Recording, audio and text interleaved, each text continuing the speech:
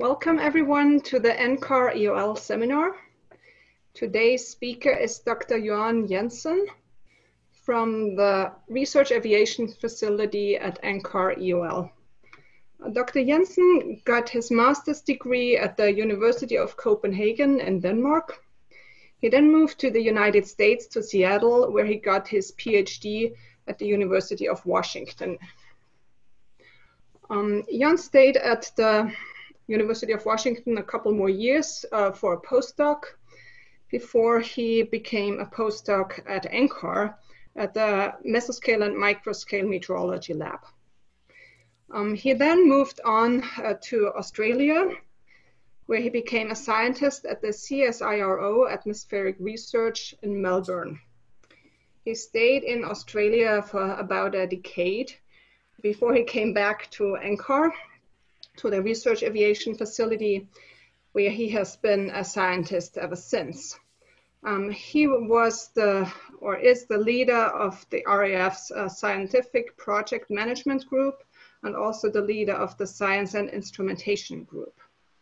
Dr. Jensen is an expert in cloud microphysics and cloud physics, and he has worked on many cloud models, on cloud droplet growth models, aerosol models, cloud parcel models, turbulent eddy models, many others. But he is also, or mostly, an observationalist. And so he has actually participated in, I think, about 30 field campaigns. He has also won numerous awards, I think over 20, and I think I counted over 60 published journal articles. As the leader of the Scientific Instrumentation Group at RAF, he also developed many different instruments. He worked on software development for scientific instrumentation, on instrument calibration, but yeah, he mostly also developed instruments or oversaw the development of scientific instruments. And yeah, I think we will hear something about that today. And so I'm very much looking forward to Dr. Jensen's presentation, and welcome. Okay, Ulrike, thank you very much. And thank you to all of you who are listening wherever you may be at whatever time it is. I have a bit of a tongue-in-cheek title here, COVID meets cloud physics and so on the hygroscopic properties of saliva and phlegm and implications for virus viability. And let me just say, I have a certain humility here. I'm not an atmospheric scientist. I am an atmospheric scientist, not a biologist and not a medically qualified person. And therefore, please don't take the things that I say here as medical advice and so on. I'm also virtually new to the study of human drops, but I've worked for a while with other ones and so on. And I have obviously, given the shortness that I have looked into this, there are lots of papers I haven't read, so apologies for if I'm not referring the right one. And to some of you, if you can hear howling in the background, we have a howling thunderstorm right outside my window, and I hope that it doesn't interfere with what I'm saying here. So, okay, lots of people have helped me here along the way. Jeff Stith, Carl Swench, Stuart Beaton, Teresa Campos, Mike Reeves, Matt Heyman, Charlie Knight, and early on Lydia Morawska from Queensland Institute of Technology, and lots of other people. So really the background for this talk is that I started to look at the hygroscopic properties, and as part of it I saw this particular, call it a flyer or a website, where people who are very skilled in human health and so on were asking WHO to go for a relative humidity of 40 to 60% in buildings and so on. And there are very good arguments for that, some of which are that if you look at it at the bottom part here, that the immune system works well at those relative humidities, that viruses retain moisture and therefore they are heavier, at least by a bit, and they have a larger sedimentation velocity, and also that airborne drops, when they are moist, have physiochemical processes that may deactivate the viruses.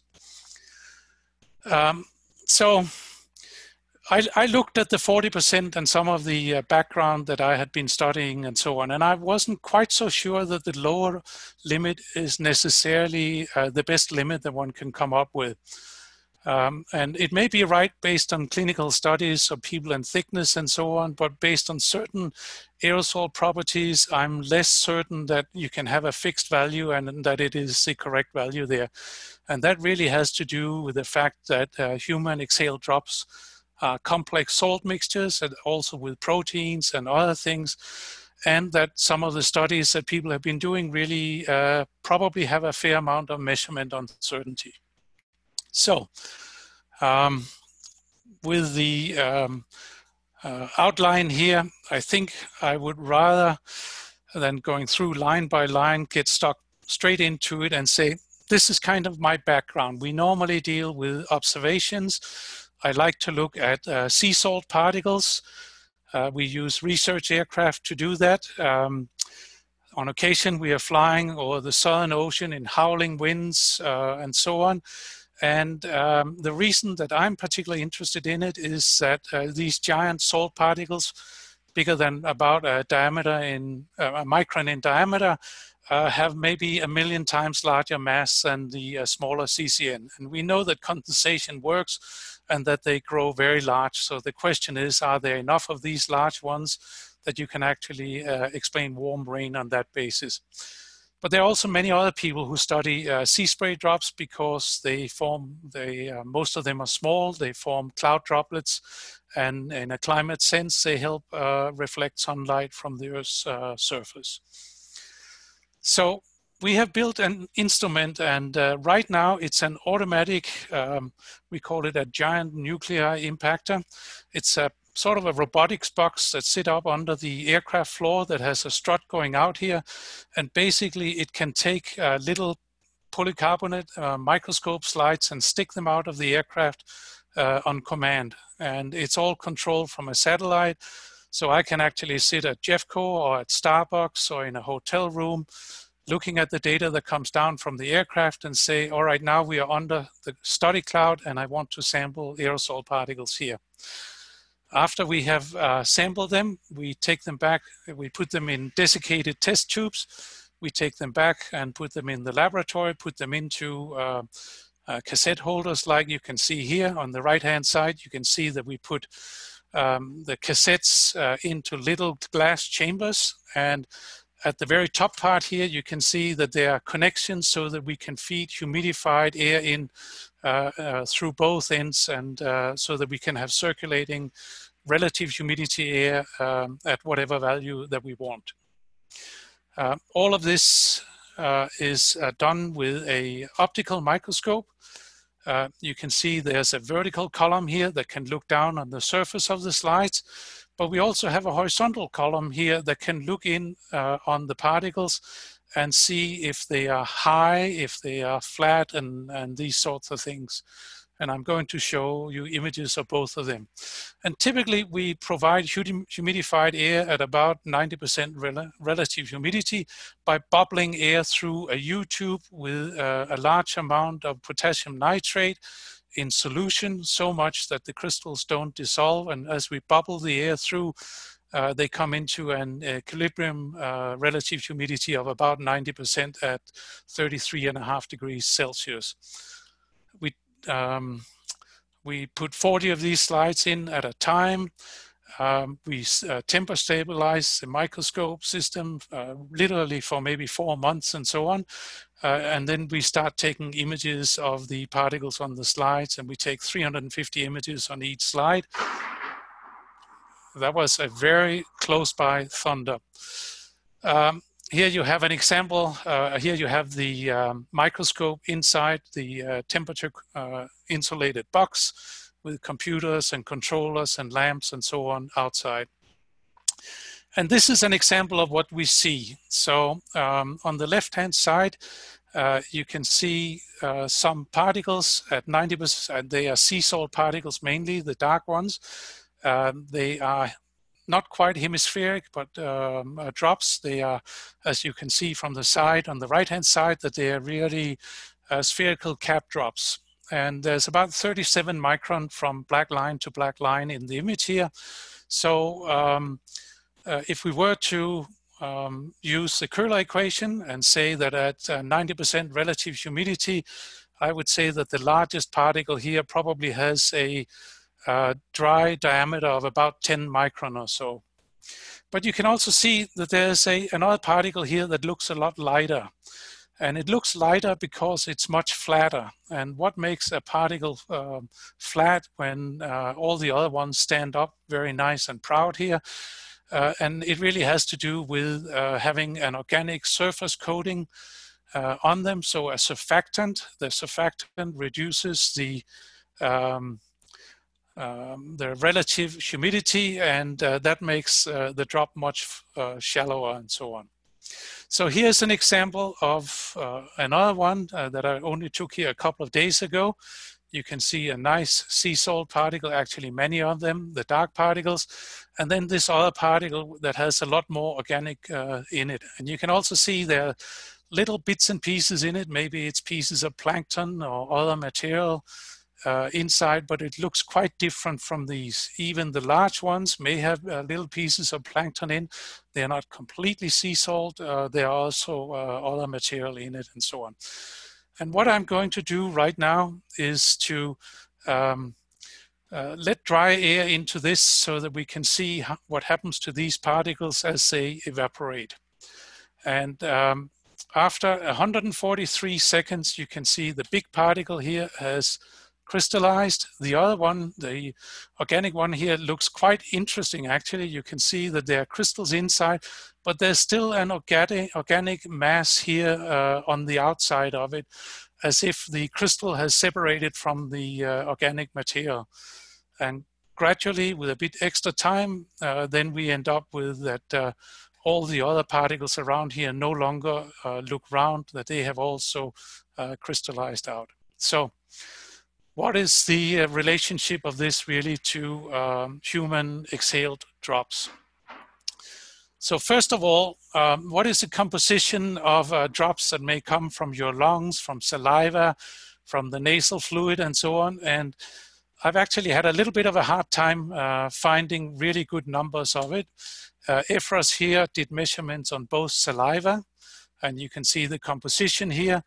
And I should say that the total mass that he found was about 22 grams per liter, of which the protein was 20 grams. So the salt here is down at about only 0.2% in his measurements.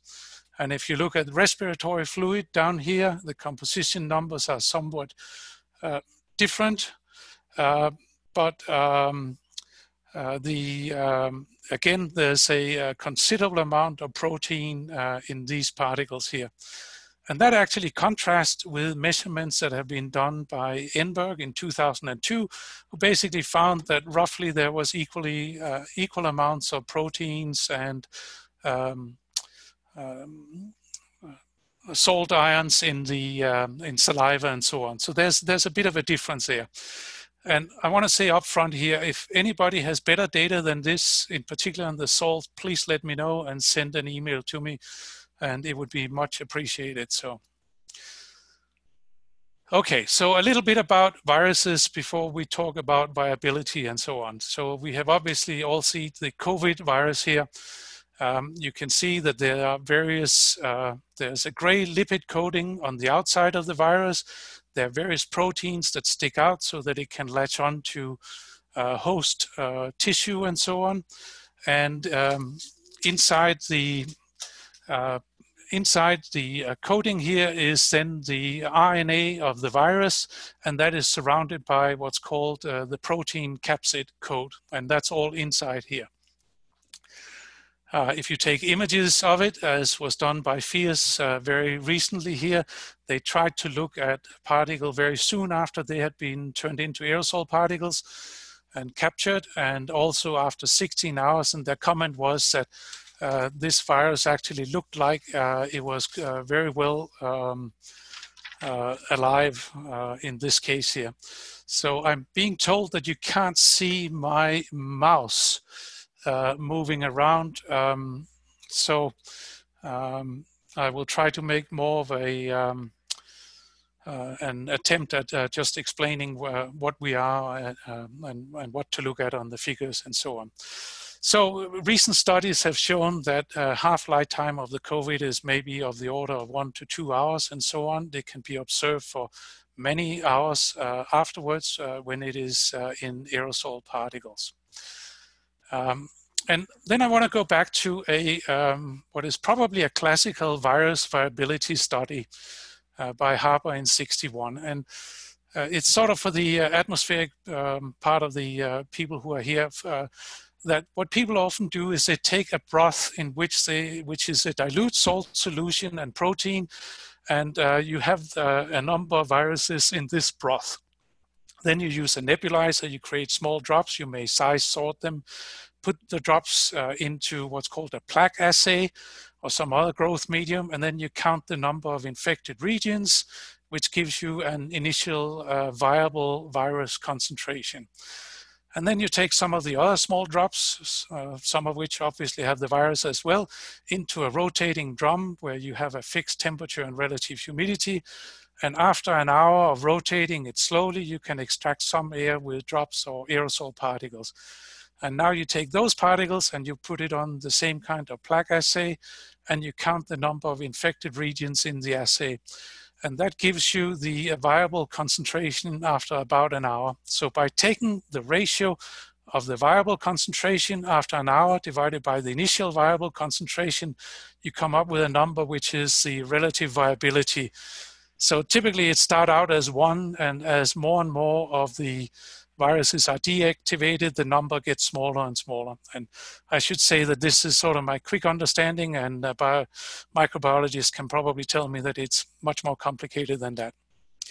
Okay, so Harper took 4 viruses in 4 different broths, and that means 4 different broths means different proteins and also different salts in it. And he tried to look at the relative viability. And at first, when you look at it, you would say, well, there's not really a correlation here. There's a correlation for influenza, poliomyelitis. There's an inverse one. There's not a whole lot down here for an encephalomyelitis.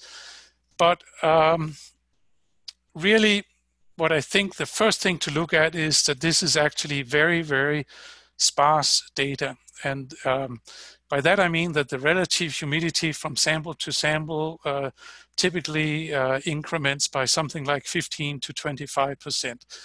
And that may mean that there's actually hidden physics that is not calculated between the points and so on. And that will be a big part of what is coming up in the rest of the talk here. So there's a wonderful discussion in Harper here where he's talking about the top yellow thing here. There was a sudden increase in the viable decay of influenza above 35% for one of them. And further down that the method of preparing suspensions may in fact have a lot to do with the viability and so on. Unpublished work has shown that the influence of relative humidity on viable decay of some of the airborne bacteria can be very much modified by the use of different growth media in preparing suspensions. So that may sort of be an indicator for not the absolute magnitude of the decay that was shown in the last figure, but the differences in all the slopes that appear to come out of it. Okay, so let's look at 2 different ways that this have, and probably more, that has arisen here from Harper's study. So Sharman and Cohn basically said, well, we can see a good correlation with temperature in the top right figure, and also a good correlation of virus viability with the vapor pressure, which is a means of the absolute humidity in the air. And what they used that for was basically to come up with the foundations for one of their one of the, and I'm calling it simple models here, even if they have developed to be very, very complicated, but of the models that you use to predict the development of pandemics and influenzas and so on.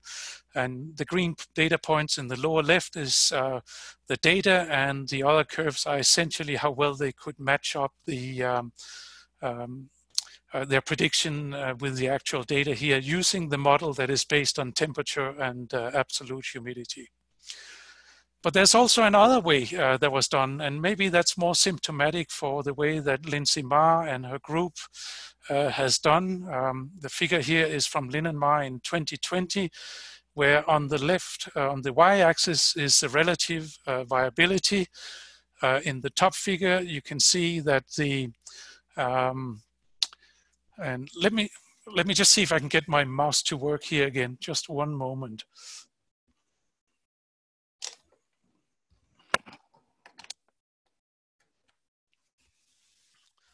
All right, can you see the mouse work now? Okay, so I will continue again. But if you look at the top right-hand side here, you see there's a drop in the viability at about 55% relative humidity and so on. It's kind of a broad drop down for the red curve. This is for very small aerosolized particles, and at the bottom it is for large drops about 1.3 millimeter in diameter. And the red data points show the same minimum at about 55% relative humidity, but that you can also see that there is actually a larger reduction in the viability in the bottom one here. So this is really based on relative humidity, whereas the other, the previous page showed the absolute humidity and so on. So two very different ways of looking at it. All right, so next, what happens when a human drop, exhale drop is evaporating? And there's been many model studies of drops of different sizes coming out of people. On the top right, you can see large drops of 100 micron coming up and essentially falling down very quickly. Medium-sized particles can be airborne for longer, and small particles tend to kind of stay up there because they evaporate to even smaller sizes, and then they have negligible sedimentation velocity and so on. So you can also see on the left side here, if you put in a bit of turbulence and so on, that you still end up with quite a size sorting between the different particle sizes. Measurement done by Lydia Marauska's group in Australia also looked at size distributions from people who are exhaling drops, and a subset is shown here for what they called a voluntary coughing. You can see that there are two modes of particle sizes, one that might be out at something like 100, 150 micron mode, and then a much smaller one, which is down at 1. And at coughing, you can make the large particle. If you're only speaking, you're making fewer particles, smaller particles, and so on. But these are the number distributions, and if you really were looking at the volume distribution, and you might think that the total number of virus that come out is more related to volume distribution than it is to number distribution, there might be more of the virus particles in the very large part here. But there are also good arguments for why the small mode is actually very, very important. Marauska and Kao's argument here is basically that there's a sufficient number of small particles that are being generated. They can stay in the air, and they are much more efficient at getting far down in a receiving person's respiratory tract. And once they get down there, they have a high degree of infection, whereas the very large drops may have ended up on the floor before they actually could do any damage. So there's obviously two ways of looking at this. And both of them are probably quite important. So I also did just a little calculation where I basically tried to say, spit out some drops of 10, 20, and 30 micron and see how far they fall down as a function of time. You can see the smallest ones, within a second or two, they no longer change size. The largest drops at 50 micron radius are down on the ground in about 6 seconds, and then they really can't spread unless they're resuspended from that point there. So what else is weird about respiratory fluids? So what is in sputum? So there might be something like 0.5% or 1% of dry matter, maybe 2% of it. The measurements aren't all that good, but they're not all that consistent from what I've seen. But if people end up with fairly dry sputum, so here you have a limit at about 4, close to 5. Normal sputum is fairly liquid. If you have chronic obstructive pulmonary disease in the center here, then it starts to get much more thick. And once you're over in cystic fibrosis, you have very thick mucus. And there are people who have tried to put little polystyrene beads into such sputum, or they used artificial sputum, but roughly in the same concentrations of dry matter. And then they took a camera and they looked at Brownian motions as these little balls were basically moving around in the fluid. And as they took PSL beads of 1 micron, and once they were in the fluid, if you have very liquid sputum, 1.5% dry matter, it moves around a lot. As you start to dry it out, you can see that no longer do the balls move. So there's an indication as a particle is drying out that whatever is stuck inside the sputum is getting, that it has a particle size like COVID, for instance, of about 0.1 micron, it's going to eventually end up being more or less caught in the sputum, and so and will be unable to move around. And what they also did was to look at, they did power spectra. This is a figure in the right-hand side here. And really they saw that at about 4.5%, you ended up with this transition from having a viscous solution to basically have a gel kind of respiratory fluid. Okay, so let's look at a human exhale drop under a microscope. And you may see that this looks almost like the sea salt drop that you saw out from the ocean. And now I'm asking the question, what actually happens when this drop mixes with dry air and evaporates? So obviously, as you evaporate water off the drop, it becomes a more concentrated salt solution. But the salt really wants to hold on to the water for quite a while. Salt is very hygroscopic. And for that reason, it holds on to it up to a certain point, but eventually the concentration of salt is so high that it basically spontaneously forms crystals. And you can see here that salt crystallizes out, and we call that efflorescence. And you'll see the word here, efflorescence, a lot in the remainder of the talk. If you look at the figure on the right-hand side, you can quite clearly see the salt crystals, but you can also see the remnant of a protein or other organic material that is still stuck around the particle. So you have a situation where the rest of the water, most of it at least, almost all of it evaporates very quickly after the salts crystallize. And if there now happened to be a virus stuck within this drop before it started to dry up, after it has effloresced, then if the virus was out in the organic matter here, then it will, in all likelihood, stay out in the organic matter. Remember from the last explanation that as the solid matter concentration goes up, particle movement goes down, but it probably doesn't prevent salt ions from going over and be concentrated on the surface of the crystallizing salt particles. So you now end up with salt crystals that are basically inert and surrounded by the organic matter that is not very salty anymore, so that your virus actually finds itself in a fairly dry and very favorable environment where it is unlikely to, where its viability may actually be very long-term. So if we want to have the viruses being deactivated as much as possible, we should keep our human expired drops moist and not let them get into the dry phase, not let them go past the efflorescence point on the right-hand side. Okay, the other thing about this is I read first papers about this, and I had the same thought, that this is really a really nice physical path for virus viability, that once you're on the right-hand side, you would expect a slow reduction in viability if it is the salt solution that contributes to the deactivation of viruses.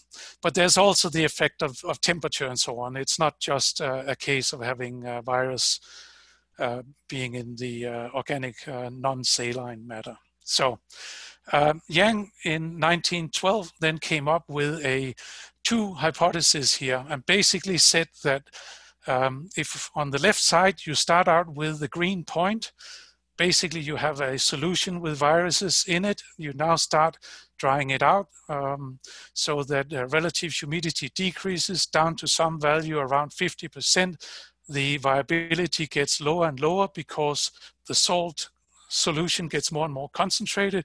At 50%, his hypothesis was you would see the efflorescence, and below that, the viability really didn't depend much on the relative humidity.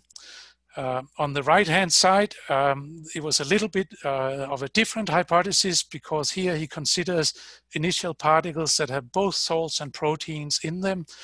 And you can see that the relationship in the 99 to 50% relative humidity, there's still the maximum deactivation, but it's not as strong as if you have just the concentrated solutions. And once you are in the dry part of it, in the efflorescence part of it, below 50%, then there's not a relative humidity dependence on the virus viability. Okay, so let's talk about some hygroscopic properties of sodium chloride. And people have tried to put sodium chloride droplets up by all sorts of means. Essentially, Millikan's experiment here, where you have an electrodynamic balance.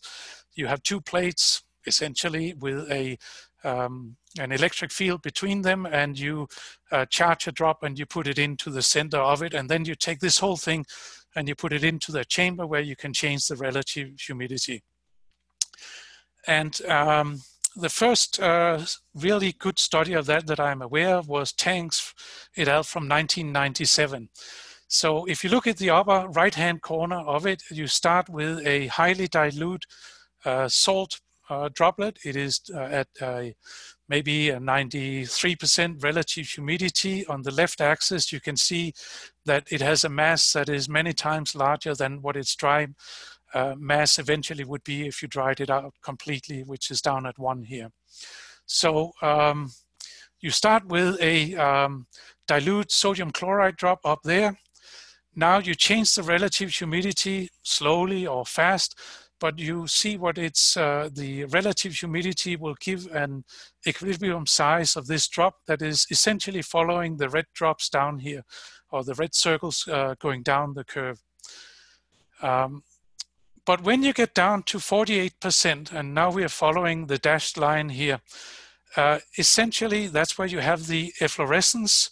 Suddenly all the water vapor evaporates out of the drops. The drop is no longer a solution drop, but you have crystallized particles, and you get all the way down to having an essentially waterless state for the salt particle.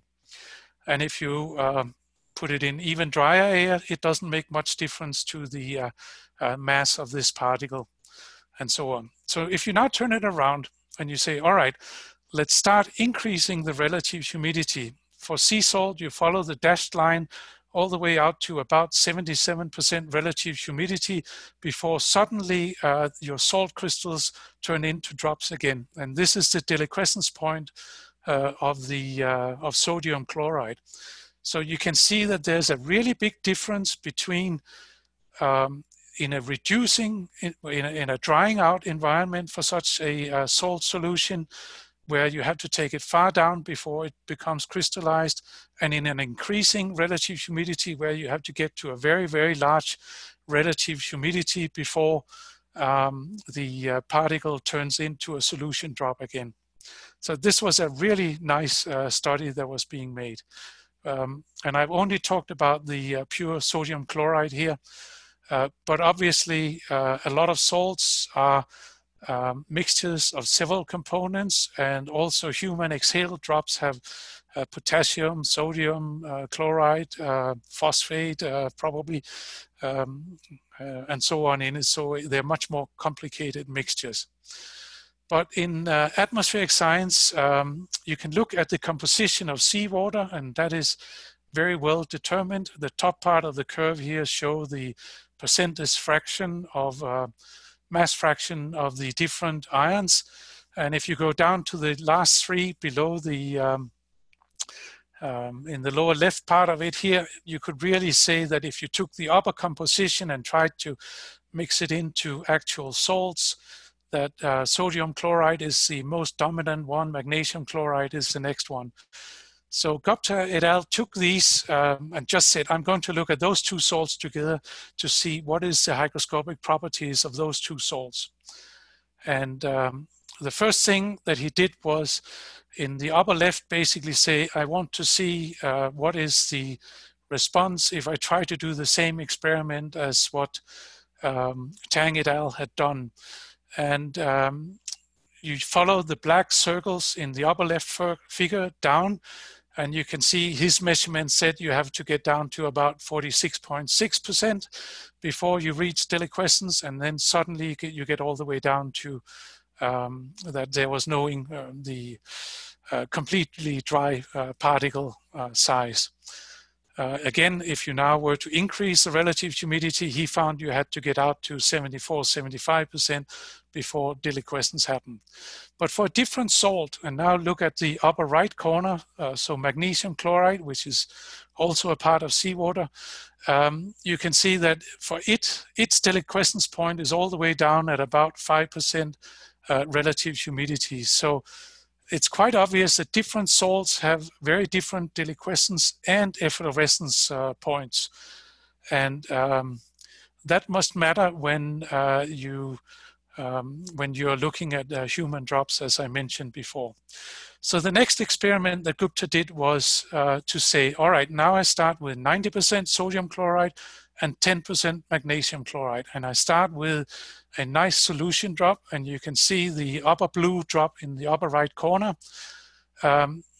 He is imaging it from below and viewing from above, or vice versa. And initially you can see that I guess his light source is completely circular, so that there's no crystals inside the drop at 85% relative humidity.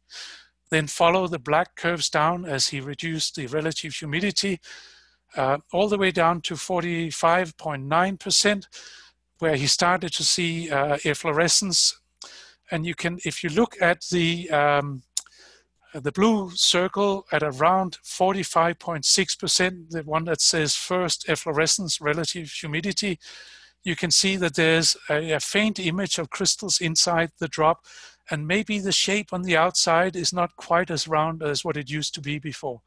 Then he reduced the relative humidity even more down to about 5%, and suddenly he saw the efflorescence of the magnesium chloride, and there you can see both the inside and the outside are complete crystal surfaces and so on. So when you have mixtures of salts, you have multiple efflorescence points. If you were to think of a human exhaled drop, you really need to know what the salt composition of that is in order to find out if there are places where virus viability changes dramatically as you go from the liquid drop side of the efflorescence point to the left dry side of the efflorescence point. Okay. So now let's get a little bit closer to human exhaled drops.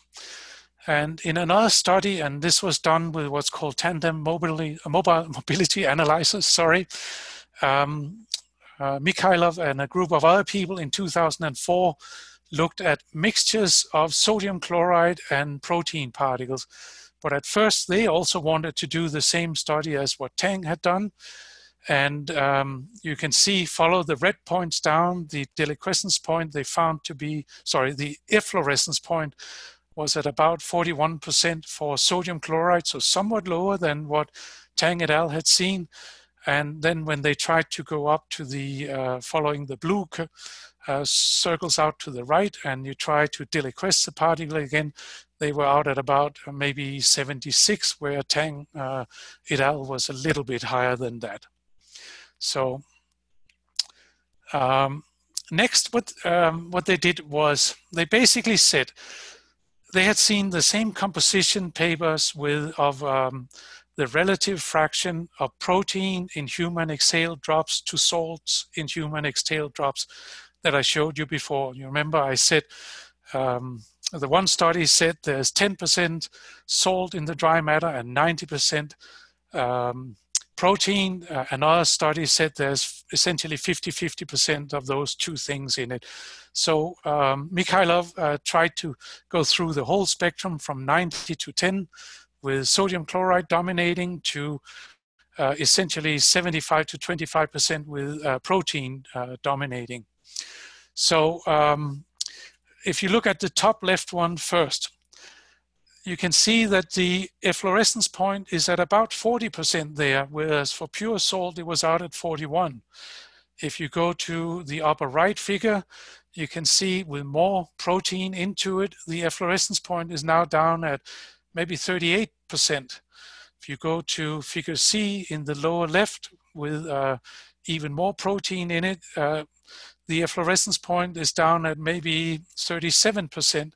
And eventually in the lower right with the most protein fraction, you end up with the the efflorescence point being somewhere around 36%. And if you remember what the results was for Tang et al., he had measurements that were all the way for sodium chloride up at about 48%.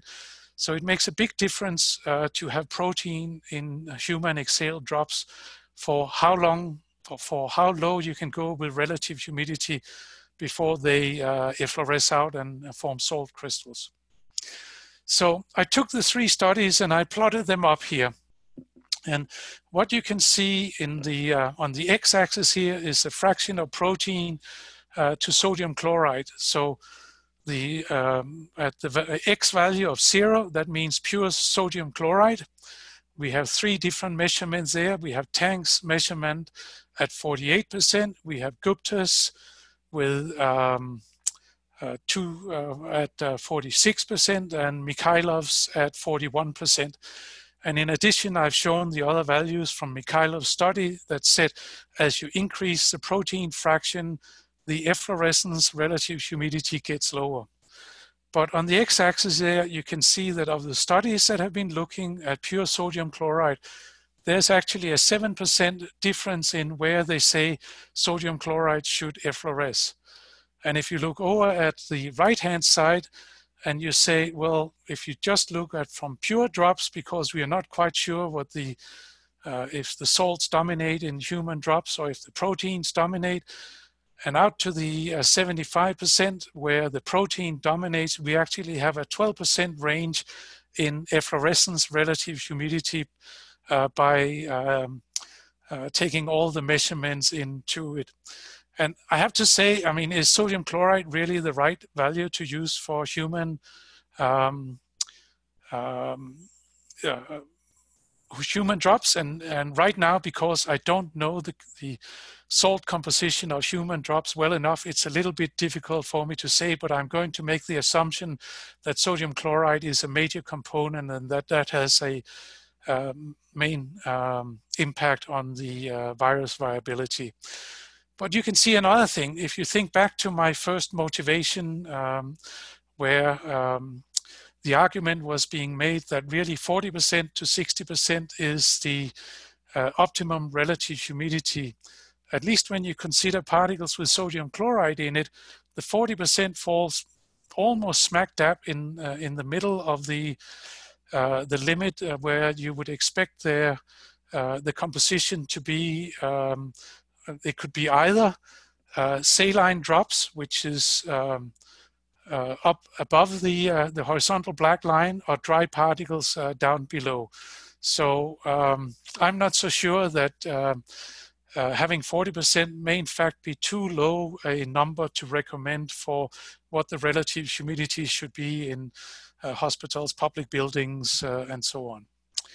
Okay, so let me just try to wrap up here and say that there have been clearly studies that have hypothesized that concentrated salt solution is a hostile environment for virus viability. And that basically says, keep your human exhale drops from drying out. And it's not so clear if, and I have seen other references to this, if it's the fact that the salt is toxic to the virus, or if the salt is so hygroscopic that the water leaves the virus and the viruses basically desiccate, or if there's another mechanism of it. Now, what I would like to do is basically to use our microscope to look at the hygroscopic properties of actual human drops, because all the other studies you've seen here have been looking at sodium chloride, sodium magnesium chloride, and sodium chloride with protein in it, but there's no substitute for looking at actual human modified human exhale drops. And you saw that the microscope can quite clearly see the point where efflorescence happened. You saw the organic sea salt particles that had crystals being formed inside them. I don't care if I do this or if somebody else does it. Maybe somebody else can do it as well, but it's something that I think should definitely be done. I would also say that keep the relative humidity from going below the efflorescence relative humidity. And if you are a manager at a public building and you can control the relative humidity, set it a bit higher than necessary, because once you go below the efflorescence relative humidity, then the aerosols go dry and they have a much longer period of having no reduction in viability, or low reduction in viability. There are other things that if you really are dealing with buildings that you may be able to control temperature and humidity very well in a hospital. In nursing homes, I don't think so. My dad is in a nursing home. I know they open the doors and windows whenever they want to and so on. But even if everything was controlled by relative humidity, there may still be outside factors like the sun is burning on one side of the building and heating it up in there. If you don't have a very rapid change of the air inside the building, you may still end up that the air warms up and the relative humidity goes down and so on. So I think it would be better not to set the relative humidity too low, but rather aim in the direction of having it higher than the minimum. I would also like to see, and this is as a novice from the outside, that more virus viability studies worked on getting away from the sparse resolution in relative humidity to a much higher resolution around the different efflorescence point. And maybe it's just a case that I haven't seen enough of them, but of the many studies I've seen, there's only one that has really been down at the 5% increments and so on. I think even better would, even smaller jumps would be better than that. And really having 10 to 15% increment to me does not seem sufficient when you're trying to determine an optimum relative humidity range of 40 to 60%.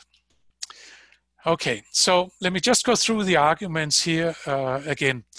And it's kind of my summary slide. So virus viabilities often have sparse data with large jumps in relative humidity. The 40 to 60% recommended optimum range for indoor relative humidity air is also kind of a coarse-grained, coarse resolution, in particular in view of what's happening up in point 1.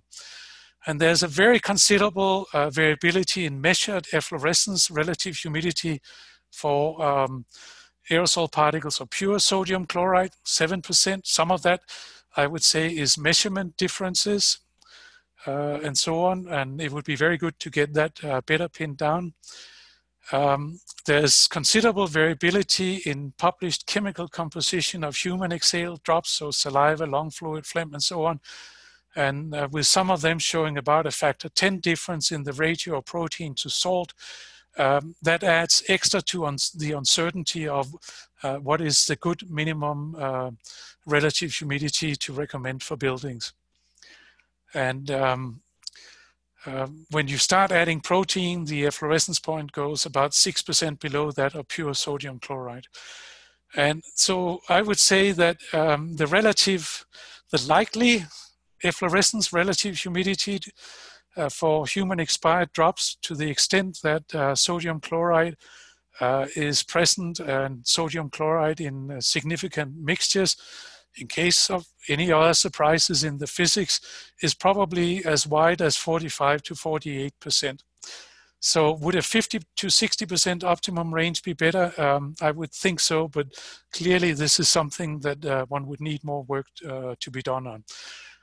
I would also say that it's probably most important that you stick to the optimum humidity range if you're dealing with buildings with a lot of sick people, so hospitals and nursing homes and so on, for the reason that you don't have the same large numbers of spreaders of viral diseases in normal offices, but obviously being able to get 50 to 60% in a normal office is also a desirable thing to get towards, and especially when there are pandemics or other big influenza periods and so on. And I have a list of references here. It's not complete for what I presented here. If somebody sends me an email, I can send you an updated reference list tomorrow. This was my main list of conclusions here. And then back to the caveats here, that nothing in this talk should be taken as medical advice. I would also say, there's a pandemic out there and you can use this material freely. If you can do these analyses better than what I can do, go right ahead, do it as quickly as possible. If you can teach me about things, send me emails, and obviously I have much to learn. And you can also draw me into to the extent that I have time for it. And you have my email address down here in the bottom. And with that, I would like to say thank you for your attention. Thank you, Jörn. So, yeah, as you may have seen in the flyer that was sent out, or if you got the calendar invite, the only way to ask questions here during the seminar is to send me an email. So you should have my email address either in the flyer or the calendar invite. So please send questions to me now. I'm still waiting for the first ones. And while I am waiting for questions to come in, so you focused your presentation on the lower limit of this 40 to 60%, and you're arguing that it maybe should be 50 to 60%. I'm wondering if you came across anything about the upper limit, the 60%, does that have anything to do with the virus, or is that just the general upper limit that has more to do with things like mold, for example? Yes, so obviously that's a good point, because if you have very high humidities, bacteria may tend to grow better. Bacteria apparently don't like very dry air. So the 40 to 60 is also a comfort zone for where people feel that their throats don't dry out and so on, is my understanding. So you can really, depending on what the current problem is, there may be other relative humidity ranges that are the right ones.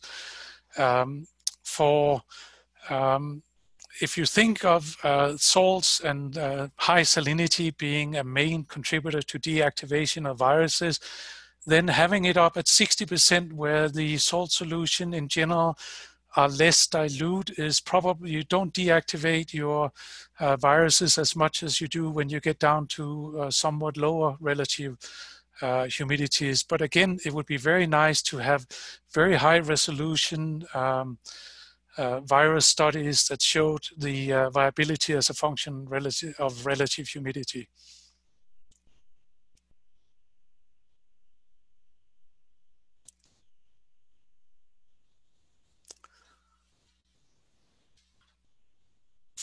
Can you still hear me? Oh, sorry. Can you hear me? Okay. So I got several questions in the meantime. Yep. The first one is from Stefan Bormann. He asks, the salty solutions, are they extracting water from the viruses via osmosis? And is that the reason why the viruses are dysfunctional then? So let me go back to what I understand as the way that these assays are being done. And really a microbiologist should be answering this question. But my understanding is that you have the broth. I don't actually know if you dilute that or you just put it straight into the nebulizer and start making the particles that way. But in a sense, it may not matter quite so much, I would think, because the moment you have the little droplet out in the air, provided that it is not exceptionally dilute, it's really going to evaporate rather quickly within a second or two towards its equilibrium size. So if you're giving it a small 0.1 or let's say a 0.5 micron particle, a broth with a virus inside it, and you put it into 80% relative humidity, within a fraction of a second, it has reached its dry equilibrium size. So I'm not sure it matters so much necessarily. Maybe it does. Maybe somebody else should answer that question, but I don't think so. Thank you. So the next question is from Chris Walczak. Yes, you showed a figure of protein salt mixtures where relative humidity was increasing, and it showed that as relative humidity increases to near the deliquescence point, the droplet mass over size decreases. Why is this? That's a good question, and I have seriously wondered that also. Now, the diameters that are being used in that particular study is what's called mobility diameters, and people who work with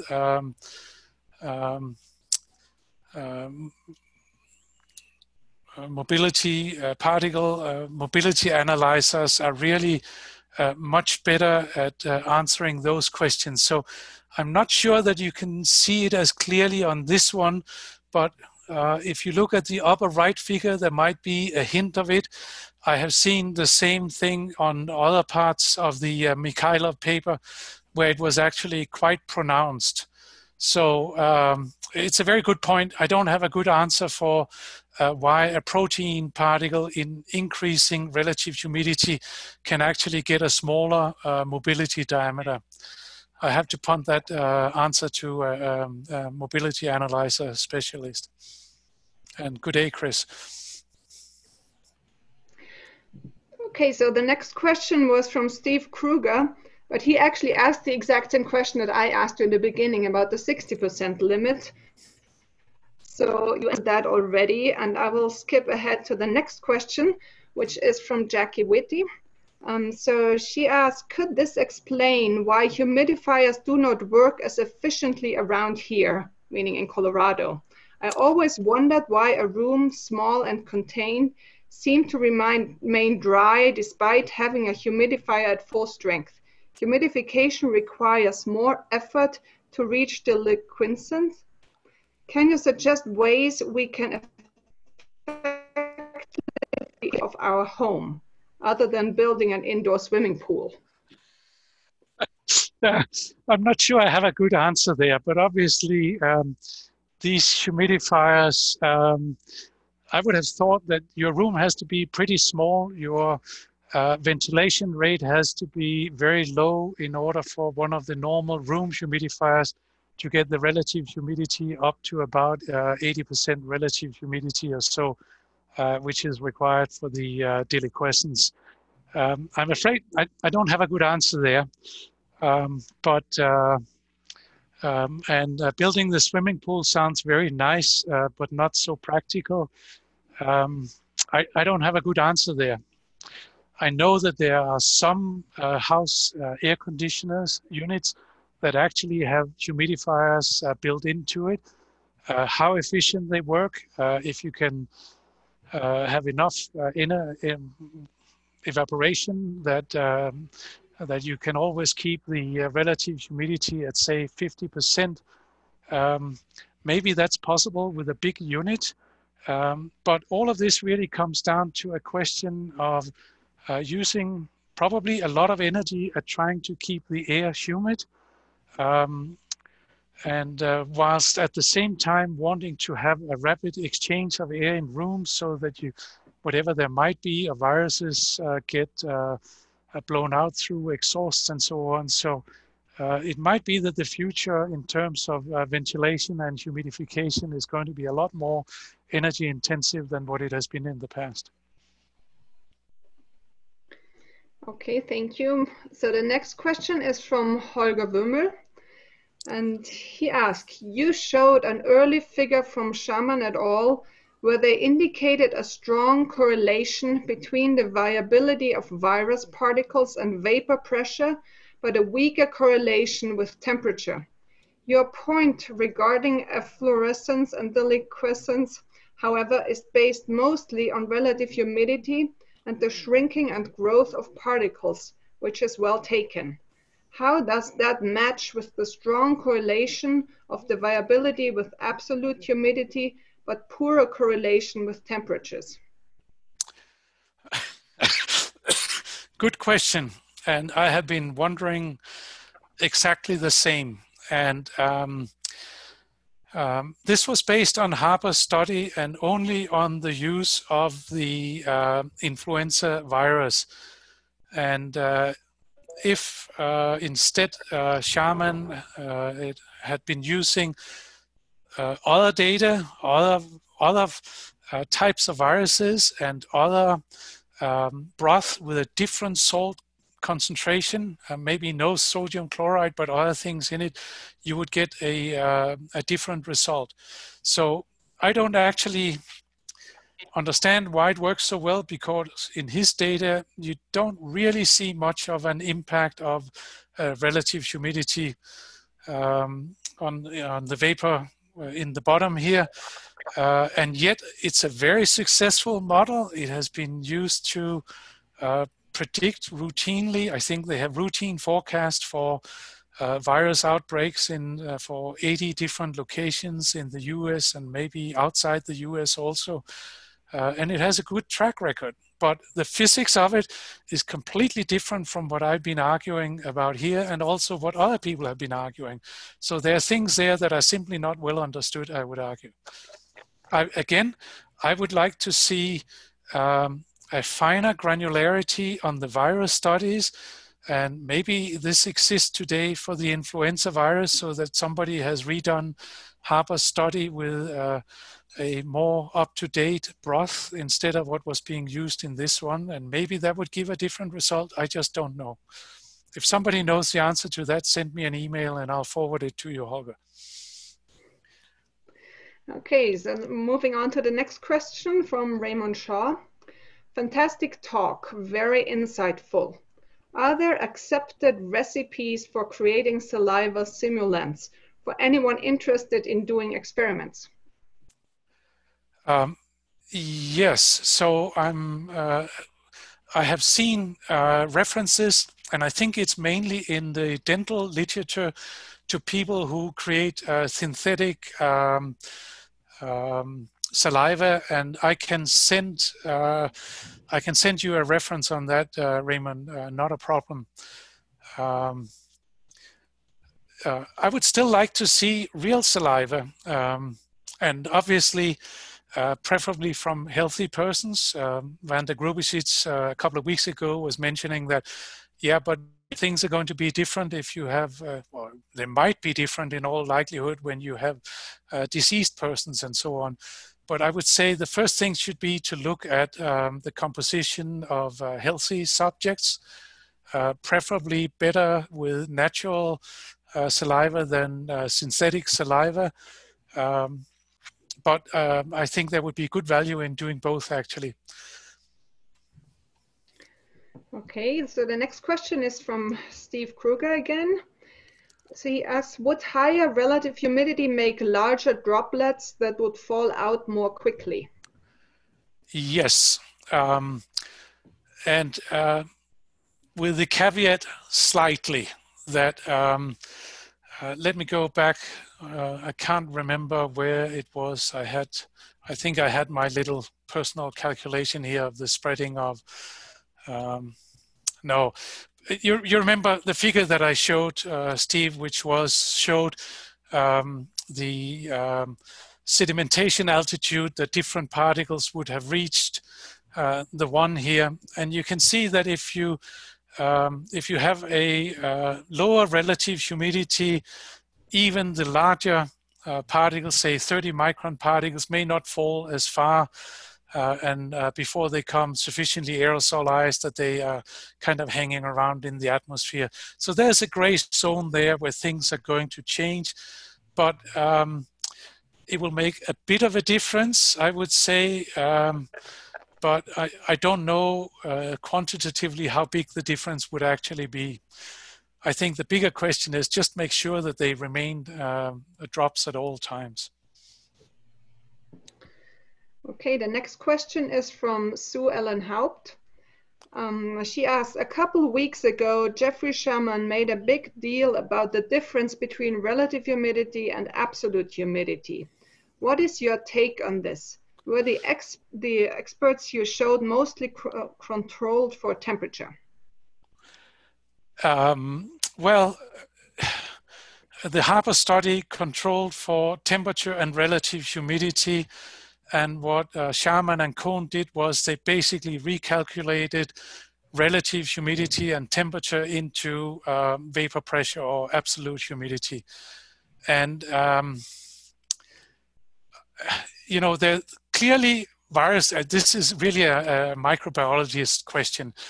They clearly have different reductions in viability when you change temperature. To me, there's a good physical reason for what's happening when you change relative humidity.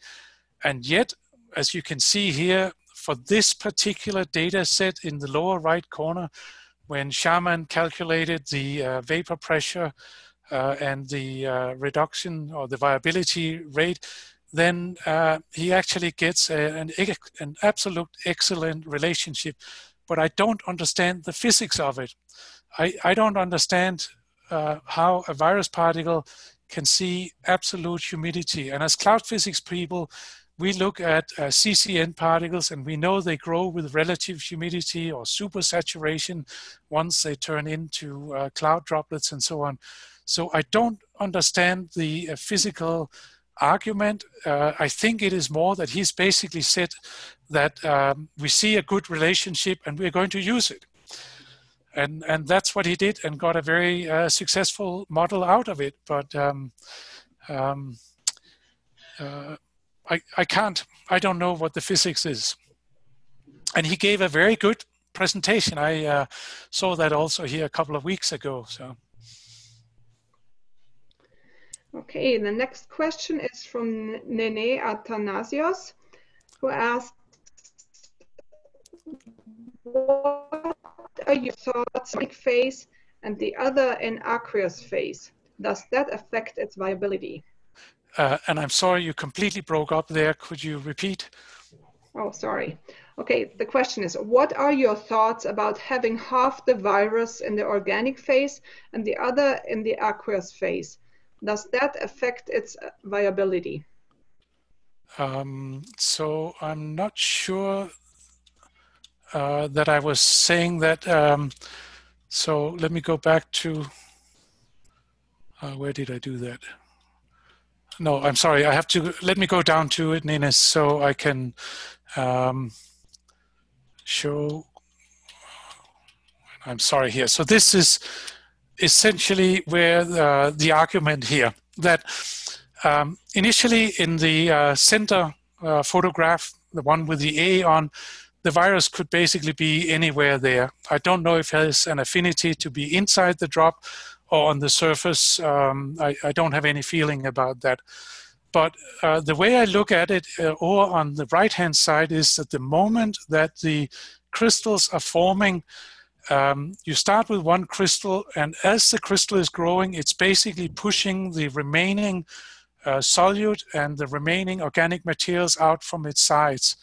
And because the organic material already has a fairly high, a fairly dry composition, wherever a virus is in that on a macro scale, it's going to be moved out and away from the salt particle. And the if you think of a crystal has tiny distance between, say, the sodium chloride molecules in the salt crystals, much smaller than the size of a virus. So I don't think there's any way that the virus would actually become embedded inside the salt crystal. I think the salt crystals will just be pushed out and away from the surface. Sorry, the viruses would be pushed out and away from the salt crystal as the salt is crystallizing and taking up essentially all the available salt from solution. Okay, so that was actually the last question for now. Thank you for the question, and I apologize to all of you whose names I pronounced incorrectly.